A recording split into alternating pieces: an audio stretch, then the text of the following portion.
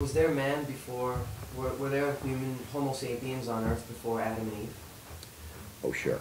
The world is populated with humankind for hundreds of thousands of years before God's first revelation to Adam. Adam is the first archetypal spiritual beings. They're the first monotheists.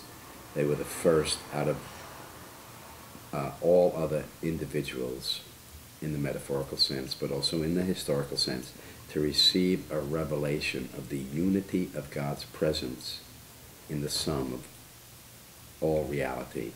And so the tradition of monotheism began at that time, and of course it was a tradition that still had to be worked out in the context of all unfolding realities, and we are now find ourselves as the repositories of that tradition, and we see that in the earth there are still all of these other spirits and races of humanity that are not Adamic in essence, but rather are angelic in essence. And that's why Paul said, let no man deceive you in the worshiping of angels intruding into things they have never seen.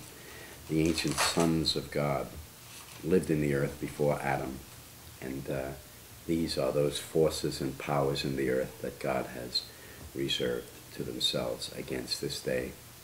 And these are the forces and the powers that are coming out of the east to facilitate the birth of the coming age. These are angelic in essence, very ancient, older than Adam itself.